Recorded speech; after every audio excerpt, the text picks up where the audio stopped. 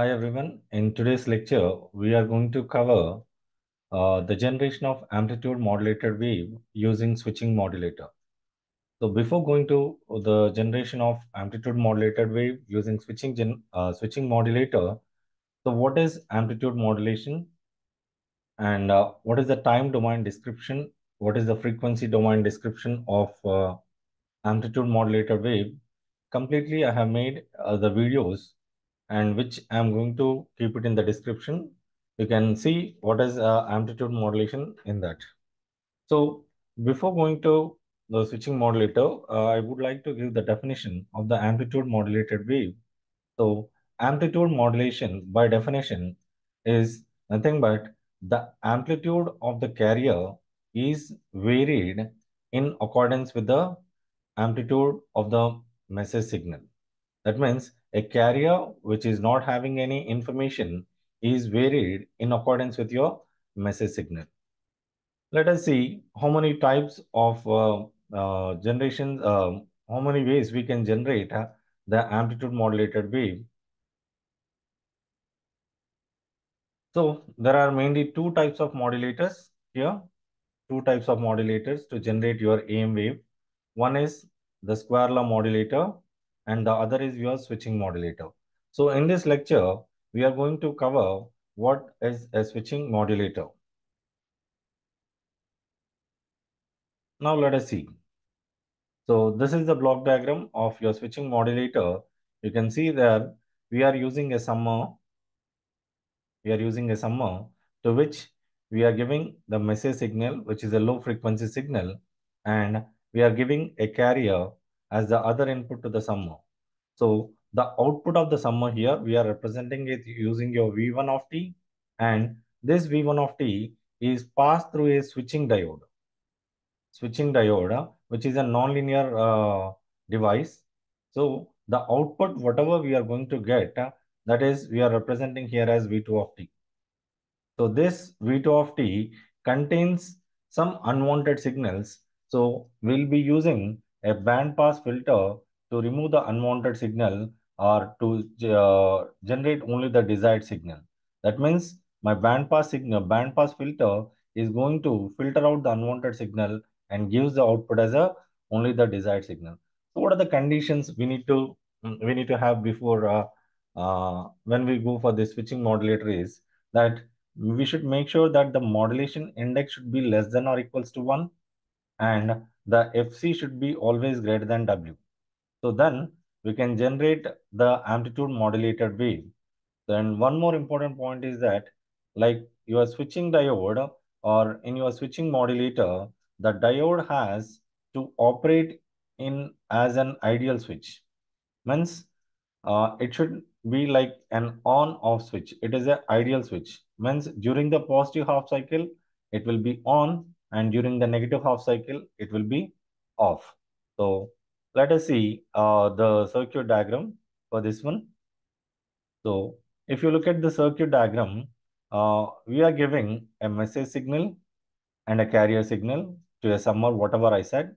So that is nothing but V1 of t, which we are giving as an input to your diode, where your diode is acting as an ideal switch. And this output, whatever we collect, that is V2 of t, which is passed through your band pass filter to get your desired signal. Now, let us see how mathematically we can represent and we can generate the amplitude modulated signal.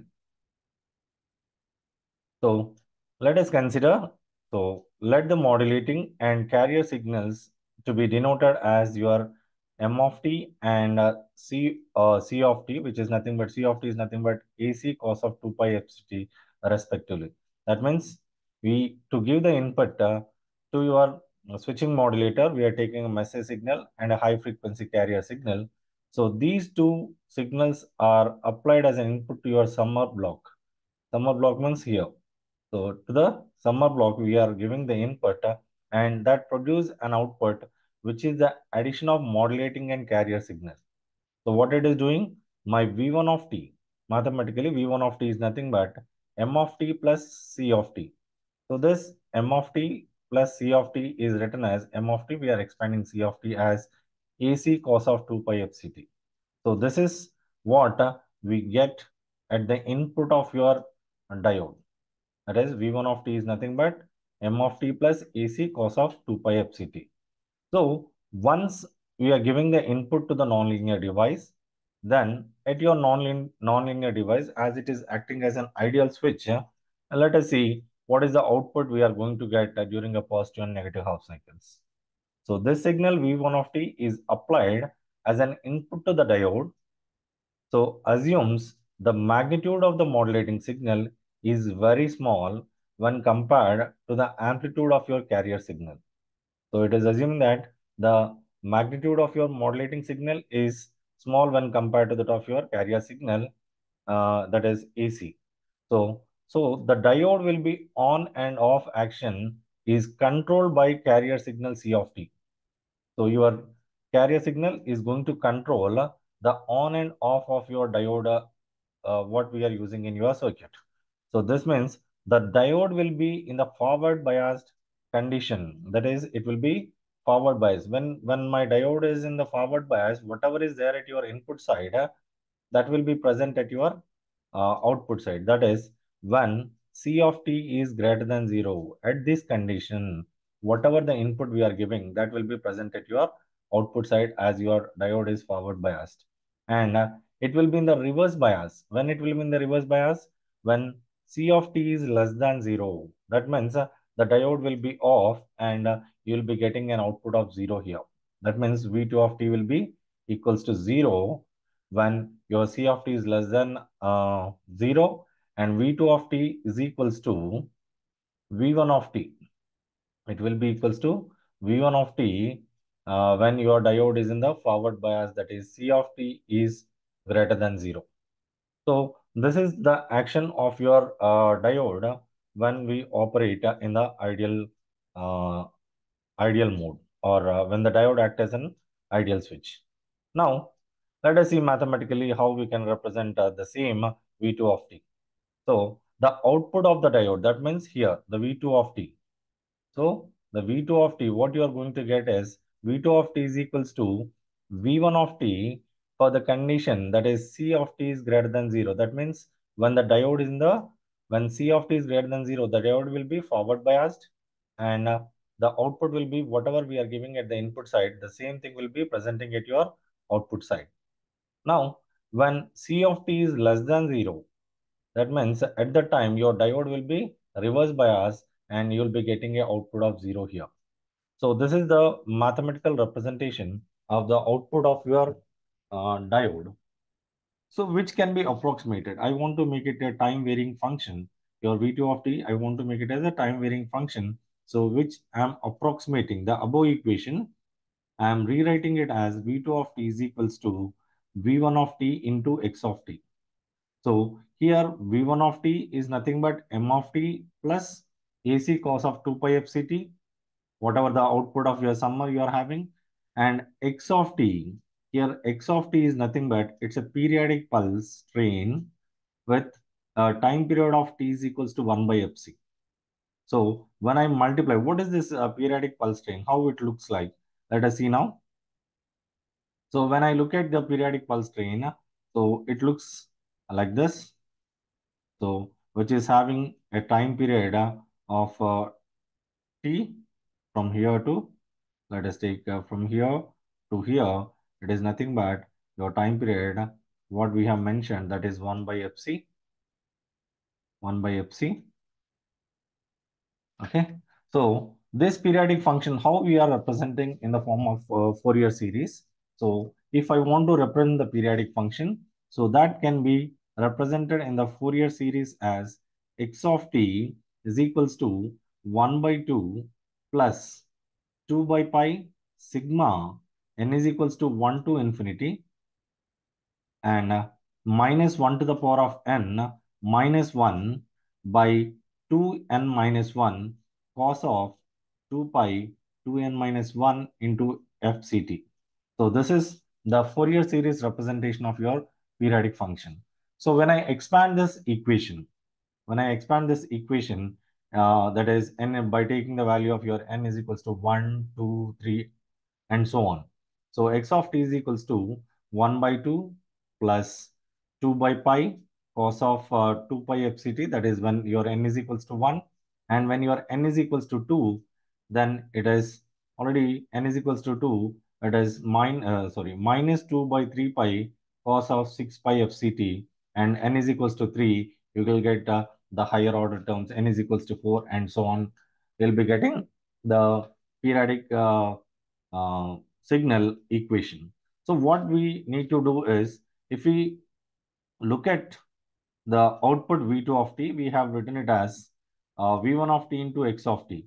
So now we are going to substitute. We are going to substitute both V1 of t and x of t into your equation 2. That is, the output V2 of t can be represented as V1 of t. This is V1 of t, that is m of t plus AC cos of 2 pi fct into your x of t. This is your x of t. So V1 of t into your x of t. Now, if I multiply the terms, I'll be getting the V2 of t as m of t by 2 plus AC by 2 cos of 2 pi fct plus 2m of t by pi into cos 2 pi fct plus 2AC by pi cos square 2 pi fct minus 2 by 3 m of t, 2 m of t by 3 pi cos 6 pi fct minus 2 by 3 AC by pi cos of 2 pi fct cos of 6 pi fct, and so on. So we are limiting the terms. Why? Because the higher order terms have a frequency which is the double, or it will be more than the carrier frequency fc. That is, let us see here. If it is cos of 6 pi fct, it is nothing but 4 fc is the frequency. So here also it is a 4 fc is the frequency. So higher frequencies, anyhow, we are going to eliminate using your band pass filter. So we are limiting the terms within the equation V2 of t. So now, if you look at this equation, if I rearrange the terms, now let us see here the first, second term, that is AC by 2 cos of 2 pi fct and 2 m of t by pi cos 2 pi fct. I am taking here AC by 2, here AC by 2 and cos 2 pi fct as common. So when I take like that, from these two terms, I'll be getting AC by 2 into 1 plus 4 by pi AC m of t into cos 2 pi fct from these two terms. And remaining terms we'll write as it is, that is m of t by 2 we are writing as it is, and 2 AC by pi cos square 2 pi fct we are writing as it is, and 2 m of t by 3 pi cos 6 pi fct, and 2 AC by 3 pi cos of 2 pi fct into cos of 6 pi fct we are writing as it is. Now, the output, whatever we got from the diode, that as we have said, if you are passing it through a band pass filter. So what is my band pass filter is going to do is, it will be removing the unwanted signals. What are the unwanted signals? These terms from here to here, these are the unwanted signals. So it will only pass the desired signal, this one. It will pass only the desired signal. So what is this desired signal looking like? Let us see now. So if you analyze, if you analyze, so V2 of t, what are the equation we have written? Again, I'm writing here. So first term, if you see here, this is the desired signal, and these are your unwanted components. So the first term in the above equation represents the desired AM wave, and the remaining terms are your unwanted terms. Thus, with the help of your band pass filter, we can pass only the AM wave and eliminating the remaining terms. When I pass it through the band pass filter, only this will be the output and remaining will be blocked. Now, Let us compare that with the standard equation. If we compare that one with the standard equation, so the output whatever we got at the band pass filter, that is S of t is equals to AC by 2 into 1 plus 4 by pi AC m of t into cos 2 pi fct. Now, this is the signal what we have generated. That if I am comparing with your standard equation AC into 1 plus k m of t into cos 2 pi fct. So, here your AC, sorry, 4 by pi AC, which is equals to your Ka, that is amplitude sensitivity. So the amplitude sensitivity is given as 4 by pi AC, and it is having a scaling factor of 0.5. It is having a scaling factor of 0.5. So this is how we are going to generate the amplitude modulated wave using your switching modulator. So in the next lecture, we'll see how to generate the AM wave using your square law modulator. Thank you.